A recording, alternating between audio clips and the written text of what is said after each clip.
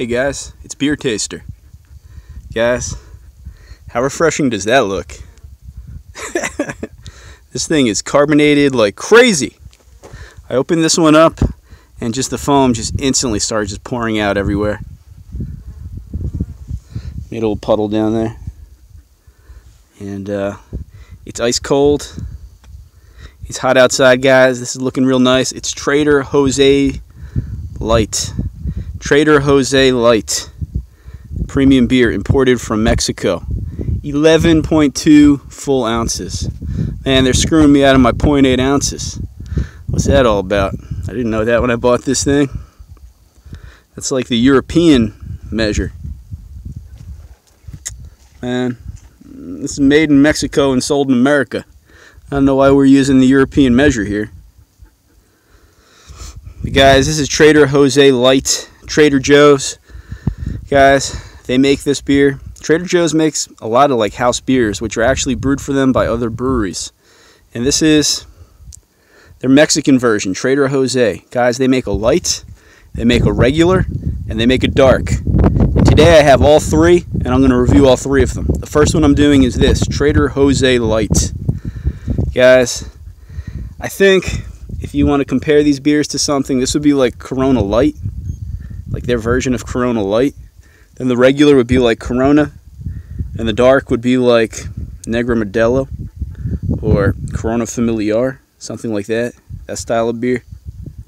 But this is the light, guys. I think it's equivalent to a light Mexican beer like a Corona Light. Made in Mexico, sold by Trader Joe.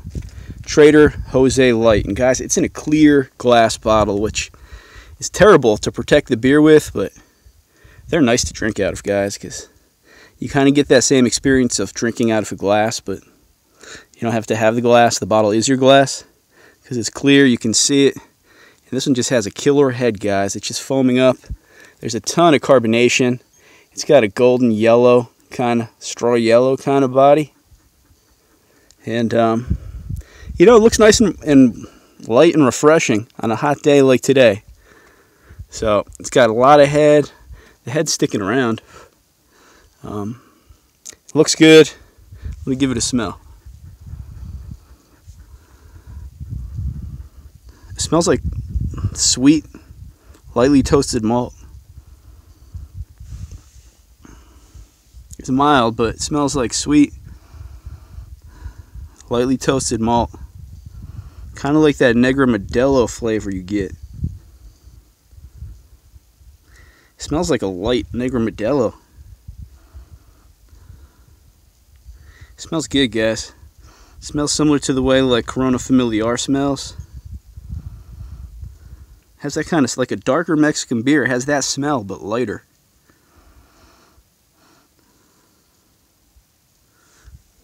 Let me give it a taste, guys.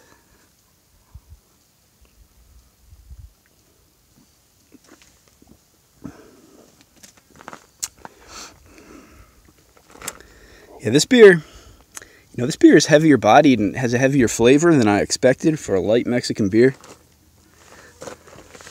Guys, the body on this, I guess it's light bodied, but it's on the heavier side of light bodied. I mean, this isn't like drinking Coors Light or Keystone Light or Bud Light. Those beers are a lot more light bodied than this. This is, I would almost say this is like on the border of light and medium bodied. It's not super light, guys, but it's still light and refreshing. The beer has a smoky, sweet kind of flavor to it with a little bit of like lemony hop at the end. It's not a bad beer, guys. I'm surprised at how good this is. Let me taste it again.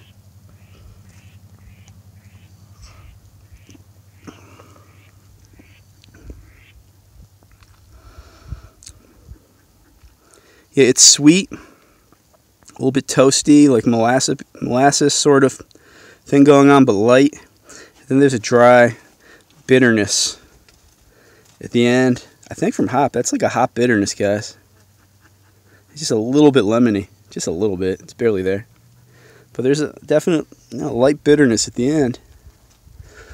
Over that sweet, smoky kind of body up front. It's a good beer, guys.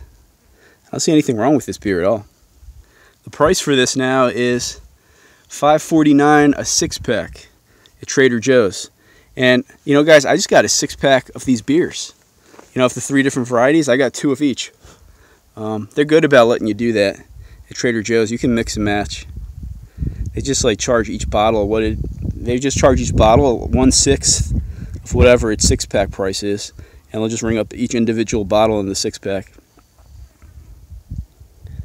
So it's good that they do that, guys. This is a good beer. This surprised me. I did not expect this to be so good. I mean, it's not fantastic. It's not like an excellent beer, but I would consider it to be good. It's a good beer. Nothing wrong with it, really.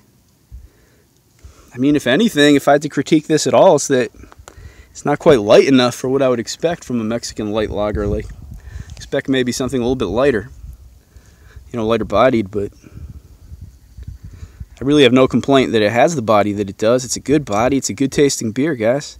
It's hot out and it's very refreshing, but it's really not all that watery. I mean, it's definitely beer. I'm definitely drinking beer, not something that's really watered down at all. It tastes like a beer, like a lager, and it's good. It doesn't taste like a watered down adjunct product. I mean, it tastes like a beer, like a really malty, not really malty, but a malt flavored beer. It's good, guys, with a light hop bitterness at the end. I like it.